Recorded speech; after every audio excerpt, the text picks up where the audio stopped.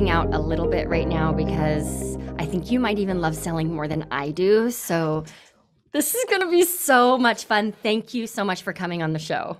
It is absolutely my pleasure to be here. Thank you so much for having me.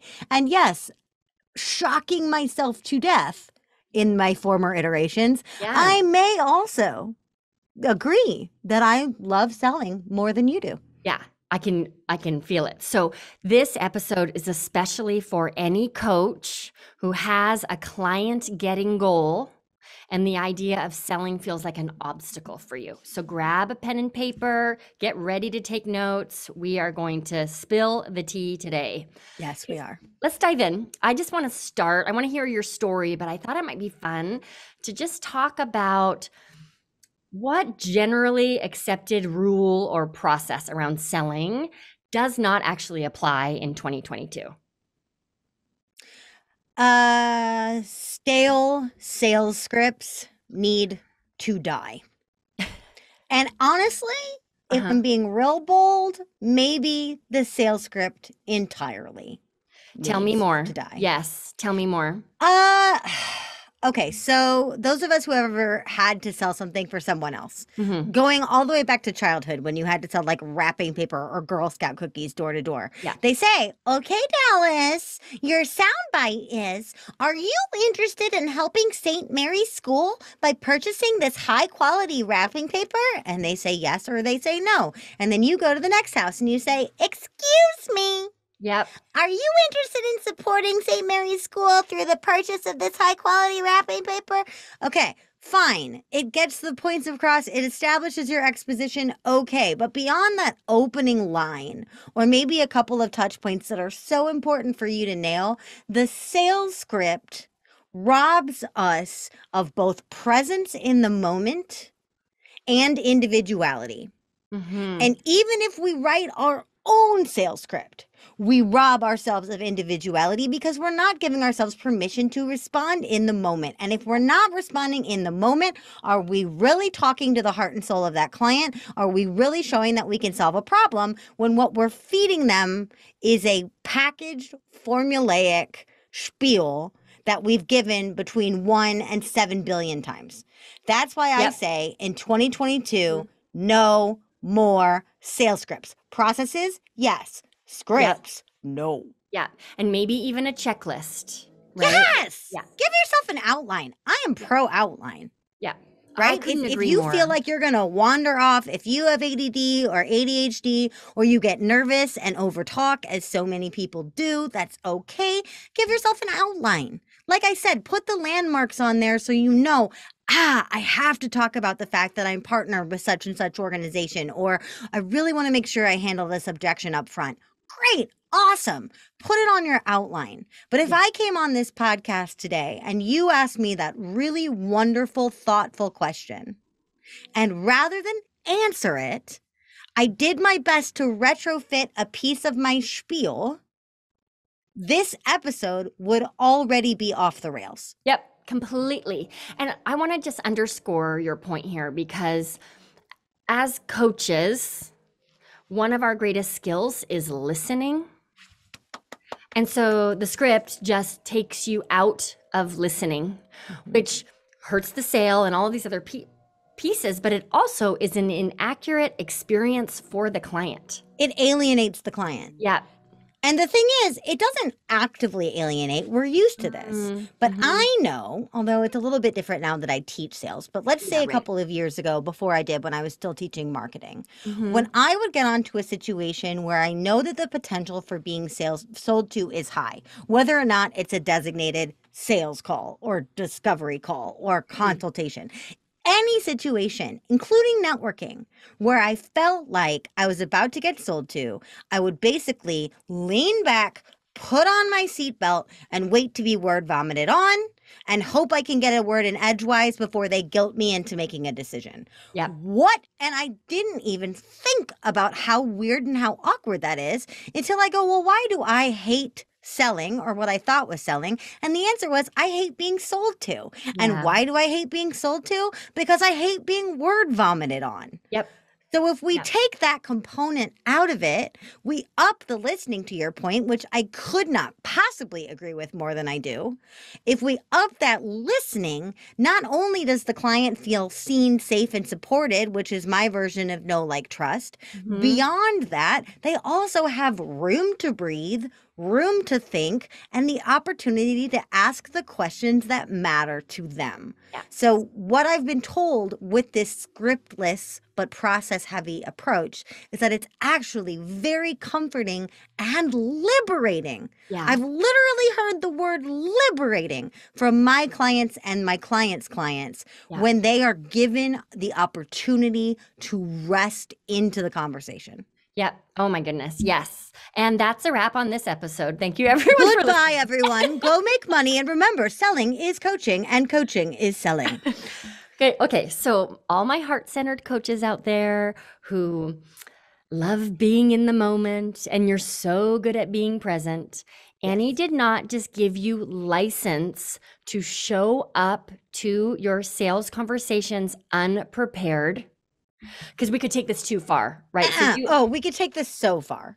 Yeah. So you said process, right? Process. And so you're just drawing the distinction between having a script and not listening and just following by rote and being present, but also following a process so that you can serve the client by presenting an offer. Oh, absolutely. Because all of us, every single coach on the planet, myself most certainly included, has gotten on a call where we have really good instant rapport with the person, and it's supposed to be a 20-minute sales call, and it turns into 2 hours of free coaching. Yeah. Oh, right. Every single coach on the planet has done this, arguably more than once. And you know what? Sometimes if someone comes to you in distress and you don't feel like they're a good client for you and you don't want to ethically sell to them because they don't seem like a good fit and you want to spend a little time on them pro bono, that's fine, as long as you're doing it purposefully and within your boundaries of generosity. Yeah. But what we're talking about this process, to your point, is absolutely what I am not saying. Oh my goodness, I am not saying. I will drive to your house and beg you to think that I'm not saying this, is get onto these calls without a plan. Yeah. Great. All the right. plan is let them ask their questions about you. You make sure you ask your relevant questions about them. Create a safe environment to figure out mutual fit. That is the goal of every single call. And you can't do that without understanding how you're probably going to get from point A to point B. So as long as you're going to make sure that you're answering questions, that you're asking good questions, that you're actually listening to those answers, and that you are going to make an offer when an offer seems right, then you won't leave the call going, I just gave away all my best stuff for free. I'm completely exhausted. I need to lay down. And then that person turns around and goes, wow, Dallas was so amazingly generous. I never have to hire her. Yes. Thank you. Yes. All right. So you have not always been someone so in love with selling. Oh, hells no. So I think it'd be really valuable for our listeners to hear a little bit about your journey, but what I'm most interested in is when the thing clicked for you, because it's on your website where you used to be the most sales avoidant coach there was. So what happened to take you from sales avoidant to being this expert who now guests on people's podcasts preaching about the power of selling? Honestly, I would love to say that it was some profound epiphany in me, but what it was in me was like this lurking dread of watching my business slowly die. And it was not until I looked at my clients, who I love so deeply and are so brilliant and so driven and so passionate, and were doing everything I told them to do in the marketing and branding lane, because that was my old lane. Yeah. They were doing everything. They were showing up. They were being brave. They were being bold. They were writing great content, right? They had beautiful funnels. They had no money, none. And because of that, they weren't reinvesting in me because they couldn't afford to. They wanted to, but they couldn't afford to. And so I thought, why is no one around me making any money? This is messed up. There are people out there killing it in the same game as my people, and my people have more talent, more heart, and more skill. What is the problem here? And the problem was none of us were asking for the sale. Right. None of us. And I had to see it in them first. And Yeah. then it's kind of embarrassing, honestly, Dallas. I looked at them and I was like, ugh, I got to get my people asking for money. Why aren't my people asking for money? The reason my people weren't asking for money is they were modeling me and I wasn't asking for And you weren't anything. asking for money. I wasn't asking for anything. I had no boundaries, none. I had no selling skill or idea of selling skill. I had only the modeling of ways that I've been sold to and know that I didn't want to do that. So I didn't do anything. Yeah. Right. But marketing and sales are not the same department in any large business. I was making them the same department. In mine, they're not. And so when I woke up to the fact, first and foremost, my clients were not getting to where they should be, then I went into problem solver mode, which has always been my favorite mode. But I realized the problem wasn't just on their plate. The problem originated on my plate. They were modeling me. And so that actually, as mortifying and horrifying and humiliating as that really was, it was a really big turning point in my business because I went to my client and said, listen, you know that I have tried to show up for you in the best possible way I can, but I have just been awakened to a huge way I was failing you. Please allow me to fix it. And I brought back a bunch of people that had been my marketing clients and I taught them how to sell for free because at that point I was still just testing the material to see if I was any good at it. And it turned out that it solved the problem for me. It solved the problem for them. And I thought, you know what? There's a million beautiful marketing coaches out there. There's a million beautiful branding strategists out there. I'm going to give up my real estate in that lane and go over to this one where people aren't really being told that they can sell with full integrity in keeping with their personality and not have to ever violate themselves or the person on the other end of the transaction. So now it's so important to me. It's all I do. Yeah. You know what's so cool about that? I wonder, you're so committed to serving others, right? And you're very values aligned. You lead with your values. I wonder if your clients weren't having that problem, if you, like, how long you would have lived as a sales avoidant person if you weren't first able to see it in your clients and really driven to solve the problem for them. Well, let's be real. Yeah. I would have persisted in my sales avoidance until it put me out of business. Yeah. Yeah. Which it damn near did several times. Yeah. So how long I would have been able to keep going as a sales avoidant person is not as long as I would like to think because I wouldn't have had a business to be sales avoidant within. Yeah. Good point. Let's define sales avoidance just for everybody listening. What does that mean to you? Sales avoidance is when colloquially people say to me, I'm allergic to sales. Sales feels icky, slimy, gross, nasty. I don't want to be a used car salesman. Right. So it's kind of hard to define based on the feeling itself because it ranges from person to person. But what it is you're in this great environment in your marketing or selling, or you're standing strong in your branding, that it comes time to offer someone something and you feel that energetic shift in you that goes, and now I must sell. Oh, God, no. Yeah. That's how sales avoidance shows up. It's the nervousness, it's the hesitation, or the downright disgust that comes when it's time for you to put a price on your products and services and command that price. Yeah, really clear, really clear. You know what this brings up, because a lot of coaches in my audience definitely fall into the sales avoidance category. And what I hear a lot is this belief or this fear around manipulation. Like, I don't want to manipulate people. So then coaches go too far into this other direction of, let me just serve the hell out of people and I will give so much, or I will impress people so much that then they will automatically just ask for more. So what's your take on, like, how do you respond when people tell you they don't want to manipulate? Well, first things first, let me talk to the second half of that really quickly, which is if you're being over generous, which is defined by you. If you're being super generous, maybe you're not ready to claim over, but if you're being super generous and you don't tell the client doesn't know you're being generous, the client will not reward that generosity. They won't come back to you. Very quick story.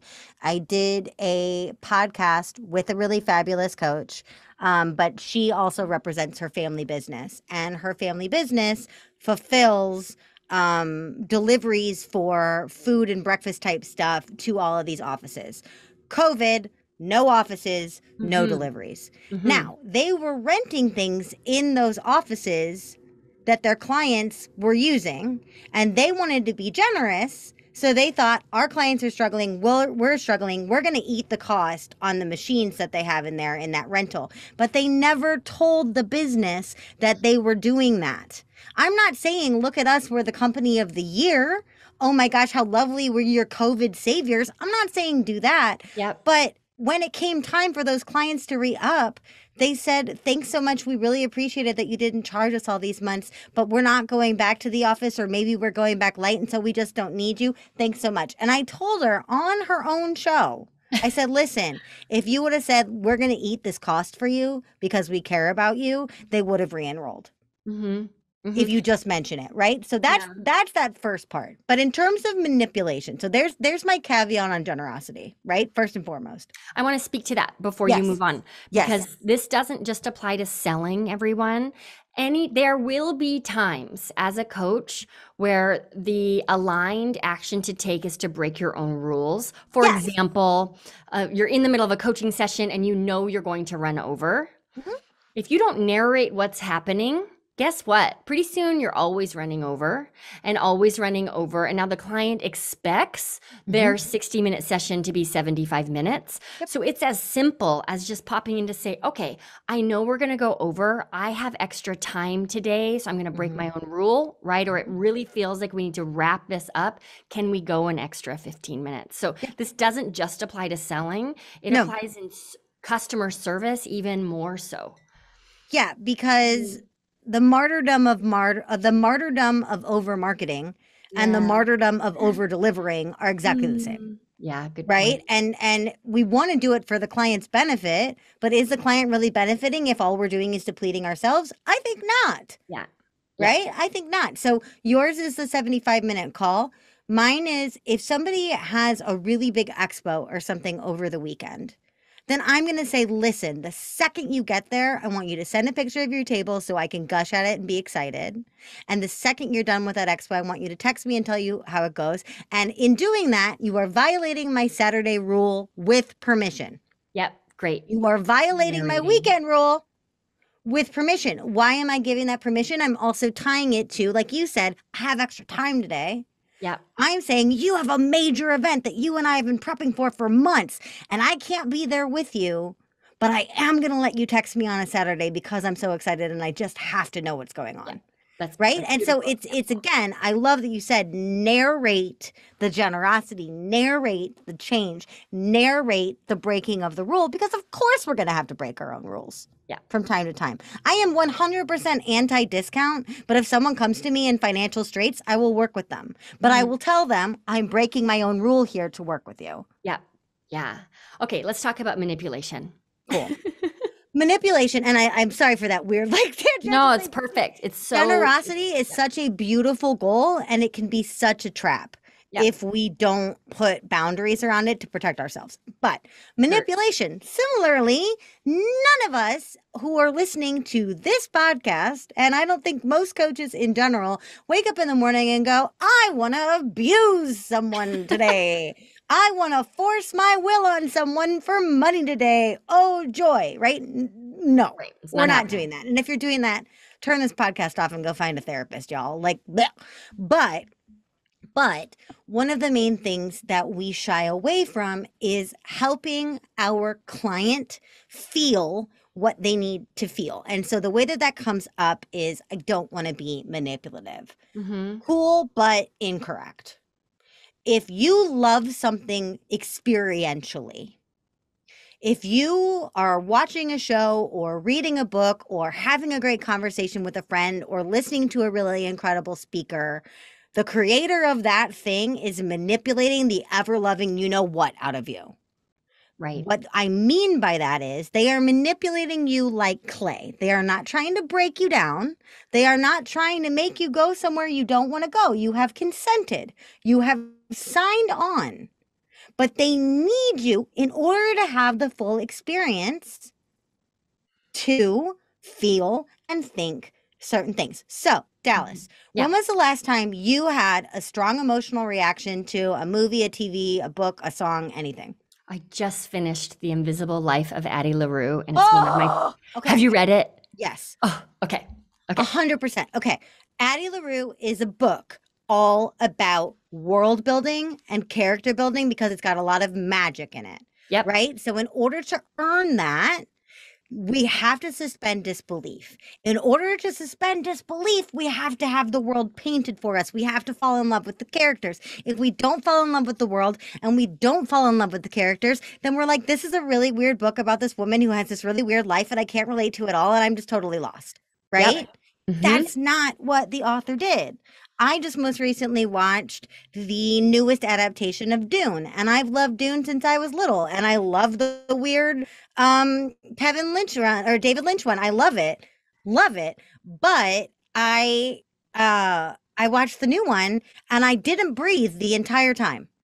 I just realized at the end I was holding my breath because so much of it is like quiet and build up and everything that at the end of the movie, when the credits started, I went, Whew. like Yeah. audibly, I breathed and I went, I don't think I had a single breath that entire 2-hour span. That is because I voluntarily gave myself over to the magic of sci-fi and fantasy, Mhm. and they rose to the occasion of taking me on a ride. The difference between that, which we all do when we sell, let me tell you about this possibility. Let me meet you where you are in terms of this pain point. Let me show you what's possible. Let me make you feel seen, safe, supported, comfortable, ready to tackle this challenge. If I'm getting you to those things, I'm priming the pump for you to help you get through the barriers that stand between you and those emotions. What I am not doing is leading you somewhere against your will. Yeah. And the example that I'm given all the time, and I'm biased against this because my grandpa was one. My grandpa was a used car salesman and he was a wonderful dude and everyone adored him. But that is the example of, I came on looking for a station wagon so I can safely drive my kids around. And somehow through duress, I left with this Ferrari, which is going to endanger my children and break down after 2 rides. Right. That is when someone leads you against your stated goal Mhm. toward whatever they want to sell you. Mhm. That is not the only way to sell.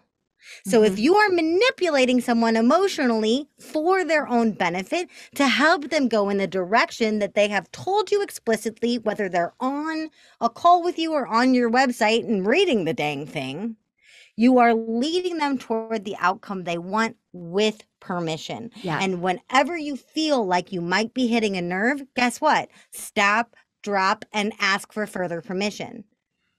That will totally get you out of any feeling of nastiness. If you say, listen, I can't talk about the pleasure unless I talk about the pain.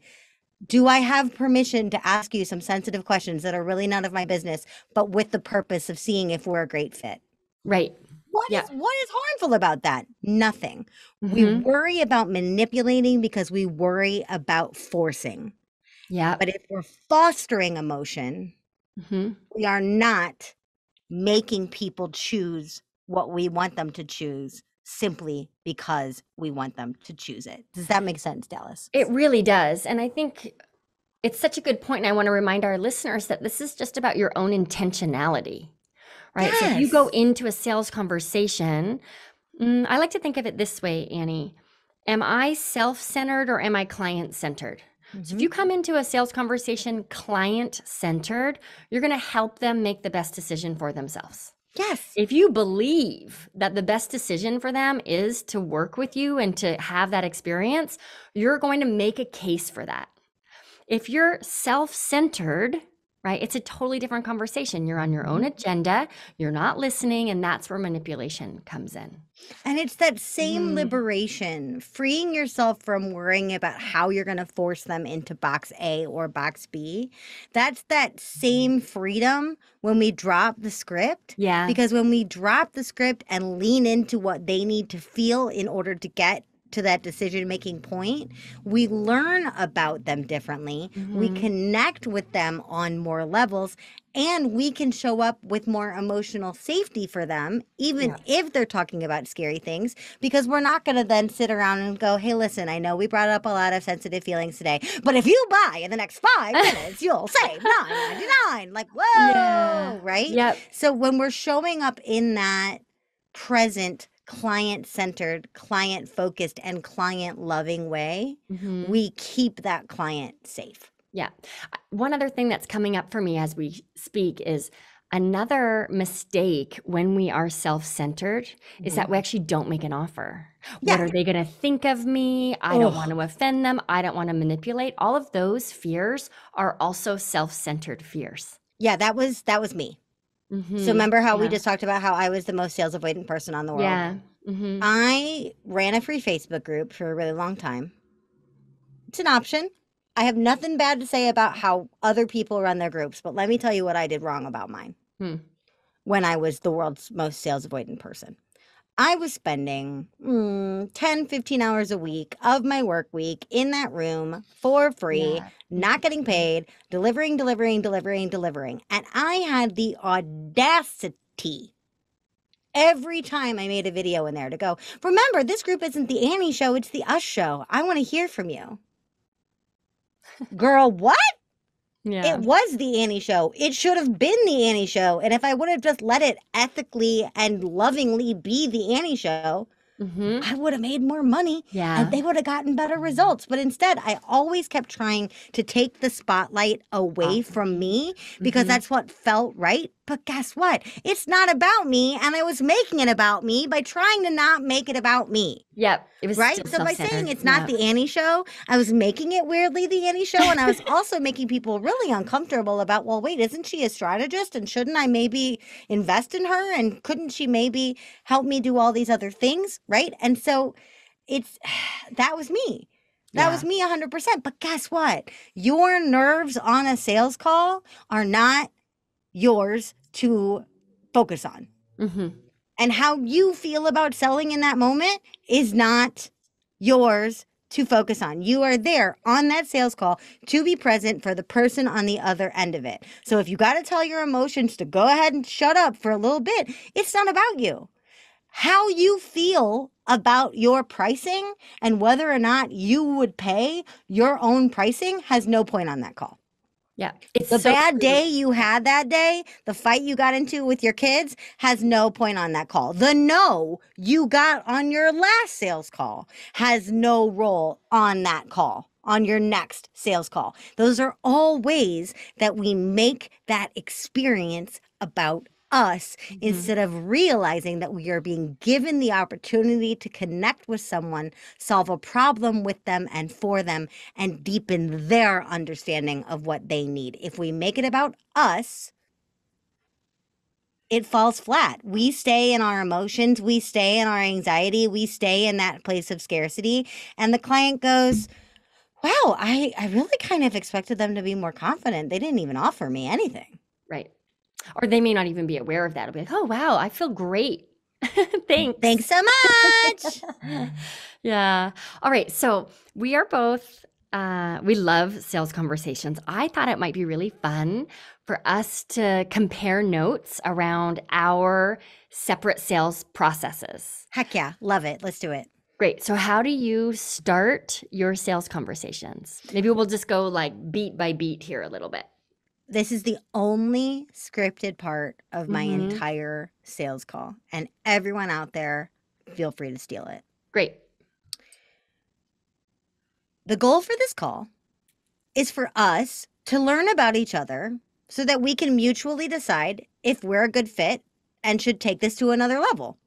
So the way that we're going to do that is I have questions about you, and I'm sure you have questions about me.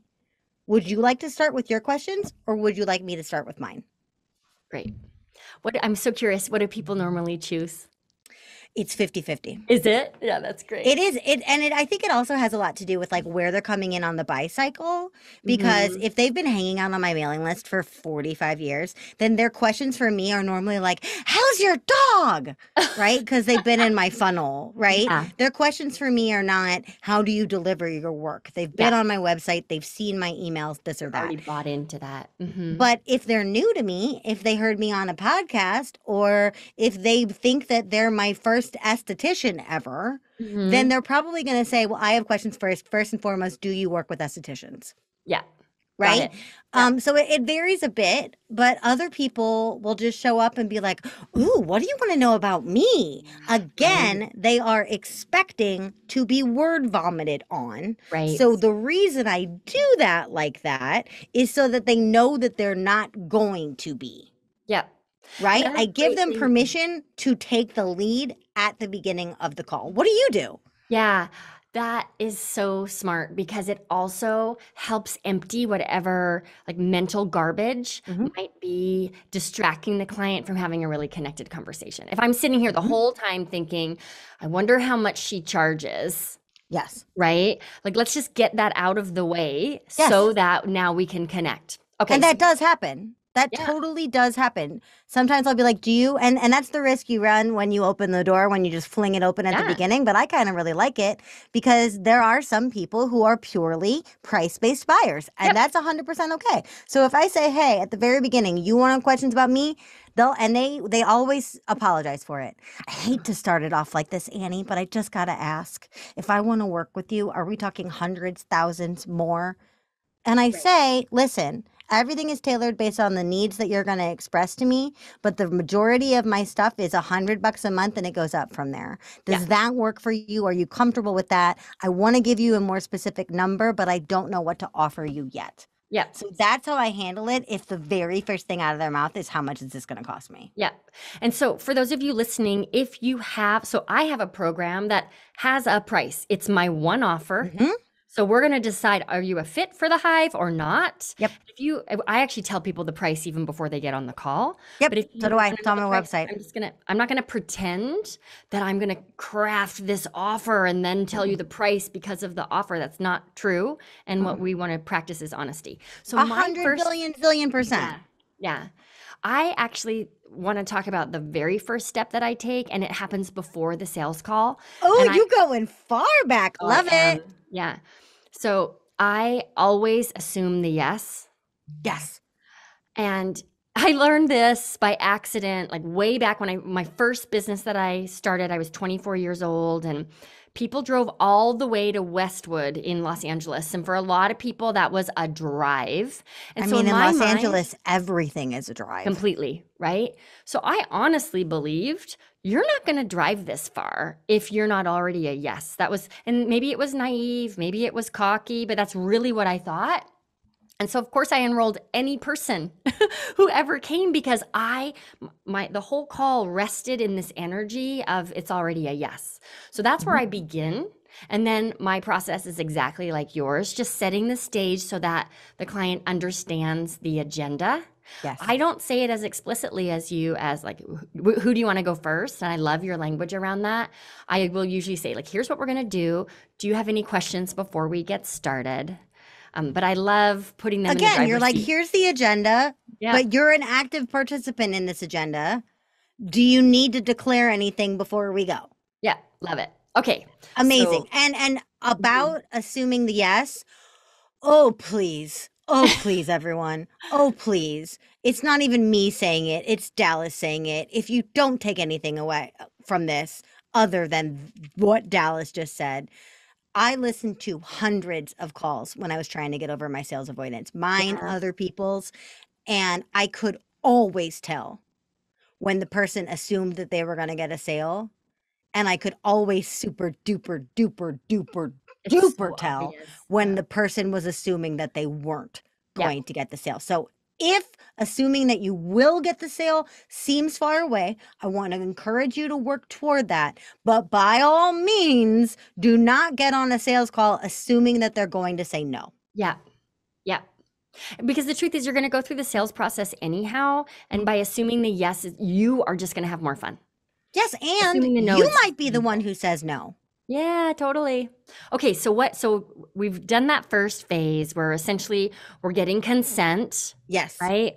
What's the next step for you? Consent, permission, and then Yeah. normally what I try to do is I try to put them into a bucket by what problem they need solved and how. So Mhm. it's a little bit different. Like if you're saying if they're a hive person or they're not, I Mhm. have that to some degree. If they're coming in specifically asking about the membership, similarly, are they an academy student or not? Right. right? But if Mhm. they're not, and they didn't come for that, if they came to me for my secret menu of writing or consulting or some other thing, I need to start active listening to play Plinko. So the next thing I do you remember Plinko? Oh, yeah. Okay, so for anybody out there who does not know what Plinko is, on The Price is Right, there's this game that they play that looks like a bed of nails and a hockey puck, and it's vertical, and it's got buckets on the bottom. Play along, y'all. You put the puck in the top, it bounces all around, seemingly erratically, and eventually lands in a bucket. The Mhm. way I define those buckets are my offers, Yep. right? So I'm listening for how much time do they have? How much energy do they have? How much handholding do they need? And most important, what problems do they need solved? Mhm. Because then if I have something that has that time, that budget, that handholding, and that problem solved built within it, then I know what to offer. So the next big chunk of my call is active listening and playing Plinko, so I can make sure that if I do want to welcome them in, I'm welcoming them in with the right offer. Yeah. Or if I only have one offer, I'm still playing Plinko. I just have two buckets, which is the yes bucket or the no bucket. And I'm paying attention so that when it comes time to make an offer, I in power can choose to do that or to say, hey, listen, I don't think we're a fit, but I really loved your time today. I hope it was helpful. I hope I gave you some great stuff. Here's a piece of homework for you later. Yep. Bye. Yeah. Right? Because then I could stand in power and do that. So that's Yeah. what I do in that next chunk. What do you do? Yeah. This for me is similar. It's an assessment phase. So this is really asking open-ended coaching questions. And I want to find out, I'm pretty particular about the community that we've curated. So it's really important for me to find out about you, the human, and what drives you and what your values are. So we have a values conversation, and then I was like, what are your goals? What's standing in your way? And the question I ask more often than anything else is, tell me more. Oh, yeah. Yeah, just because, when I assess sales calls, for me, I think I'd love to hear your thoughts, but this should be about an 80-20 ratio, them talking versus me talking, maybe even 90-10 in this Yes. phase in particular Yes. of the conversation. With the exception of painfully introverted clients or people who are in very Yeah. active fear. Yeah, Sometimes good you're going to call. have to do a little more talk coaching than Mhm. coach coaching to Mhm. create that safe space. So, Mhm. but even then, I'd like that to be 30 to 40%, not more. Yeah. Unless, again, unless they need additional coaxing or unless they ask you to go into grand detail and it's part of your plan to do so for the right person in the right moment, Yeah. right? But no, 10 to 20%, abso-freaking-lutely. This is not an opportunity for you to just word vomit all over everybody. Like we said, this is a chance for them to see if partnering with you, whether that's eating a cupcake you made or signing up for your $1 billion mastermind, it's helping them, emboldening them, empowering them to choose whether you're right for them or not. Number one, they cannot choose if you're talking over them, cutting them off, not listening. And number two, they can't choose if they don't get a feel for you. Yep. So you got to talk a little, but more importantly, you got to listen. And Yeah. also, I want to point out the fact that you said, you're on your sales call, you're asking your coaching questions.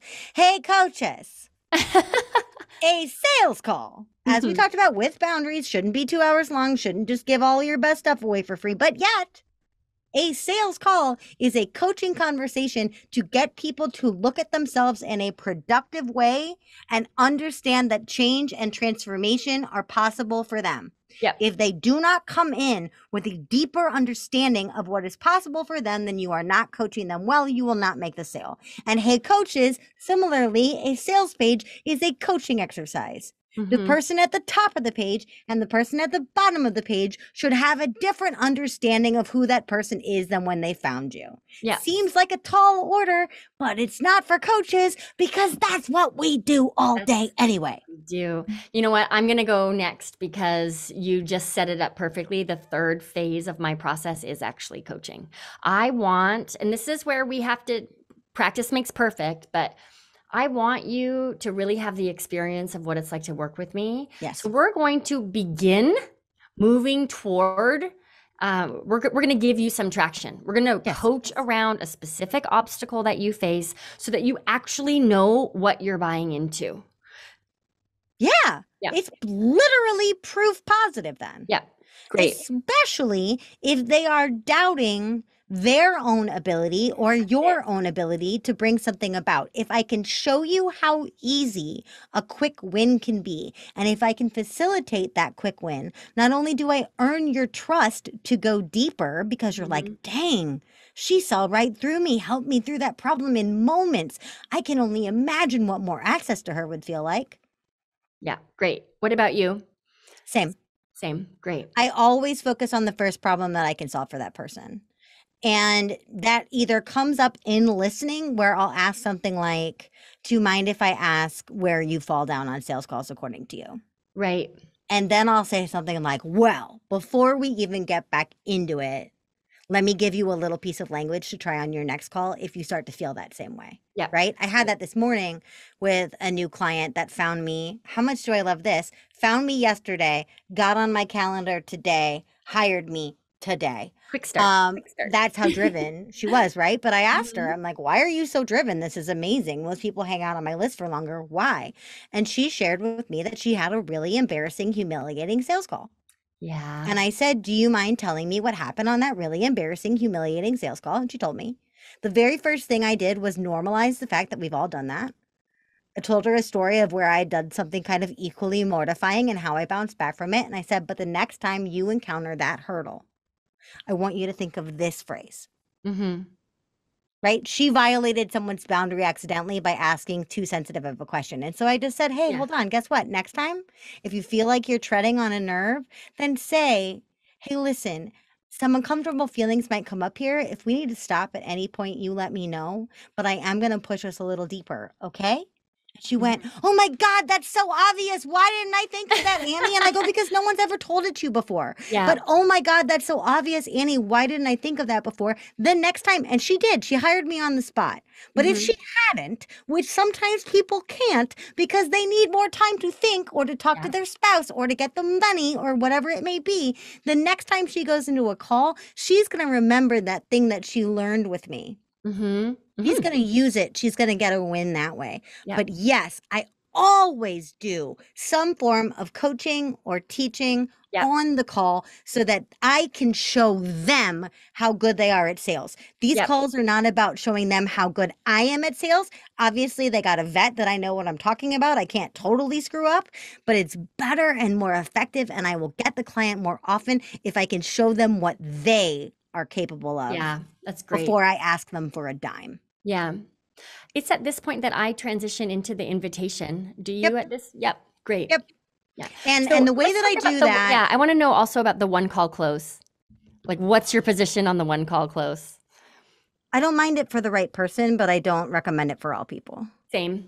Yeah. I actually think taking the pressure or the belief that if I don't close them on the call, something's wrong or broken, allows you to present an invitation like more purely and actually probably convert at a higher rate when you stop trying so hard. Okay. So I give homework every single time. Yeah. Yep. Whether they become my client on the call or not, I give homework every single time. And it's because of what I just said, right? I want them to get that quick win. If they just paid me, I want them to get a quick win so that they don't get buyer's remorse. Yeah. Smart. If they haven't paid me yet, I want them to go do their homework so they can prove the point and go, damn, she does know what she's talking about. I should hire her. Yeah. So or, smart. you know what? Annie was right. This is way easier. Annie was right means I'm going to pay Annie. Right? It's right for me. Annie. So in terms of today, that call was a one call close. She closed on the call. Awesome. Fantastic. I have people that hang out on my list for years. It's not ideal, but it happens. And if I forced every single one of them into an immediate answer, the immediate answer I would get would be no. So instead, I say if I get a maybe or a not now or a let me talk to my so-and-so or an objection that cannot be handled on that call, especially with other deciders involved, then I say, okay, cool. Let's set a time to follow up. I set that time. I put it in my calendar on the call with the person. And I say, in the meantime, here's what I'm going to do. and here's what I want you to do. Your homework from me is whatever that homework is. Yeah, try this. And then I follow up as Mhm. promised because I told them I would. And the first thing I do when I ask them how they are is I ask them if they did their homework, which also shows me if they're serious about this work or not. Because if I give you easy homework and you don't do it, then you're probably the same kind of person that's going to come into my program and never open it. Yeah. And I would rather not have those clients and not make that money. And I'm lucky enough in this position of my business that now I can be choosy and go, if you're not going to do the work, I don't want you in here. Yeah. Yeah. So makes sense? It really does. What I'm hearing you say is as the call comes to a close, you've played Plinko, so you're clear on what, if any, offer to present. Yes. You present the offer. How do you, like, what's the act? And it's always a little different, but give us the tip here. Here we go, y'all. Easiest offer ever. If you've answered questions like we talked about, and we've played Plinko like we talked about, whether you have one service and it's yes, no, or whether you have many and it's the buckets, the phrasing is exactly the same, which is based on what you just told me about X.